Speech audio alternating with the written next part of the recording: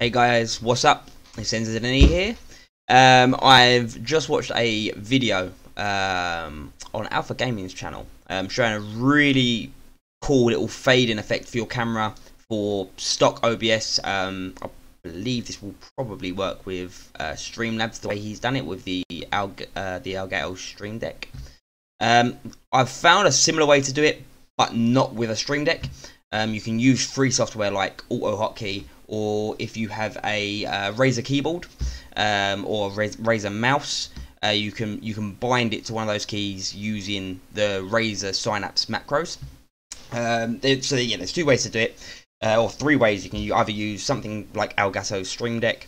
If you've got a Razer product, you can do it through the Razer Synapse, which is the way I've done it. Or if you haven't got either and you just want to have, you've got a plain mouse, plain keyboard, you can use something called AutoHotkey, which is a free bit of software, and it will do the exact same thing. You press a button and it runs a macro. Very straightforward stuff. Let me quickly show you the how he's done it. So if I open up Fortnite, just so I've got it open in the background. So if I press F2, you'll see it will switch to my scene, and then my camera will fade in just after that. So it's really cool effect. And basically the way he's done it is there's sort of an offset. So if I share my screen, and you can see my screen. So let me open up studio mode just so it doesn't actually switch scene.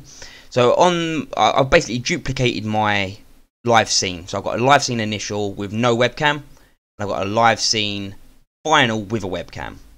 Everything else is the same, apart from on the transition override I have my stinger, which is my 9 fading in, and on live scene final I have a transition override of a fade set to 2 seconds. Again, really simple to set up within OBS. You'll then need sorry, I'm on AlphaGaming's Twitter. So you will now need to download this command line tool for OBS WebSockets. I'll link to this in the description below, and that way it's got it. And then once you've got this command line tool, you'll download it. It will end up on your downloads. If I can go to downloads, so it'll end up in your downloads as a zip folder. Once you unzip it, you'll end up with these two files, this folder and this file here. If you haven't got OBS WebSockets installed, install it. It only can take a couple of seconds, and then copy this OBS command folder to your C drive. So if you go back to my C drive, you'll see it right here, OBS command. Once you've copied it here, if you right click on this PC, go to properties, go to advanced system settings, and then go to environmental variables. Under system variables, there's a variable called path. You edit that and add the location of your OBS command folder. When you run the commands in the command prompt, so for instance when you run the commands here, you can literally type OBS command then the command.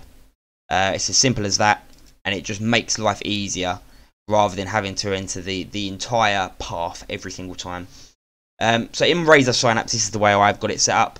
I run a command to open cmd.exe. I then type it in the OBS command, so obs command.exe /scene, and then the scene equals the scene name of the initial scene. So it'll be live scene initial.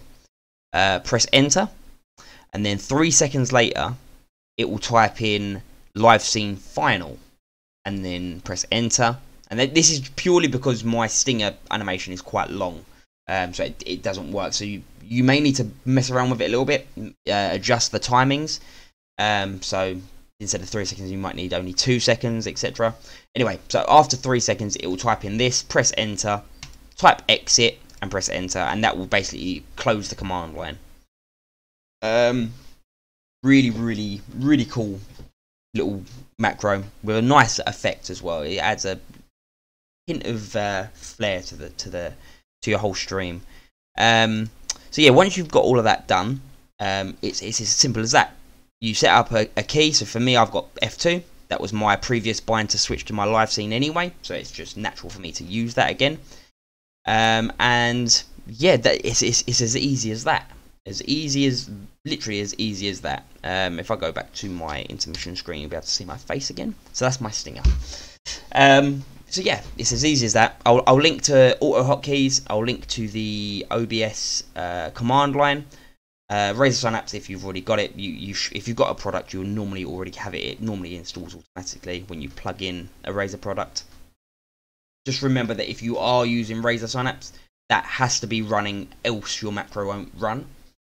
And I'll link to AlphaGaming's video, just so for reference purposes, so you can see exactly how he done it. Yeah, I believe that's it. Head off. I'm going to make full use of this little fade, see if I can find out any other little animations that look good. And yeah, thank you very much for watching. Yeah, I'll catch you around. Cheers.